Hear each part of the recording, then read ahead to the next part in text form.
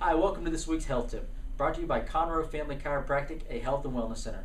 I'm Dr. Hewlett, here to keep you out of pain and on the course. Today I'm going to continue to talk to you about stretching. Stretching not only improves your flexibility, but the more flexible you are, the better you perform. Today we're going to talk to you about something called golfer's elbow, also known as medial epicondylitis. That's the inside of the elbow. Now when you're swinging your clubs, there's a lot of pressure, a lot of force that's taken on this muscle right here. The best way to avoid golfer's elbow is by stretching that muscle. To stretch this muscle, keep your elbow locked and your shoulder and your arm in a downward position.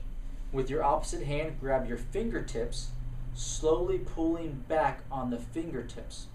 And you're going to feel a nice firm stretch in the middle part of your elbow. Remember, hold each stretch for at least 30 seconds, stretching both before and after your game. I'm Dr. Hewlett, here to keep you out of pain and on the course. I'll see you next week.